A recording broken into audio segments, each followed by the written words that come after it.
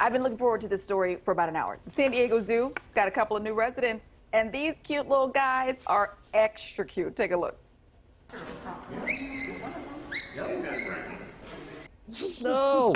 He's so little. So skinny, I know they too. sound like squeaky toys. I know, aren't they so small? The zoo is very proud of their new twins. It's a pair of ring-tailed lemurs born to Rosalita. That's the mommy lemur, back on July 8th. Today was checkup day with the vets, and lemurs are from Madagascar. There are about 100 different species of them. It'll be a couple of months before they can be off and running on their own, playing away from mom, provided that mom is a good mom.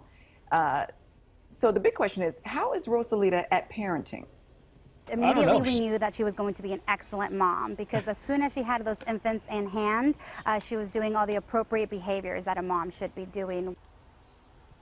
Now those things include being super attentive, also keeping the babies clean, and being soothing and comforting to those little ones. Lemurs, second on my list of favorite animals right after dogs. I love lemurs. They're pretty cute. Isn't Rosalita a Bruce Springsteen song? Yes, it is. Okay.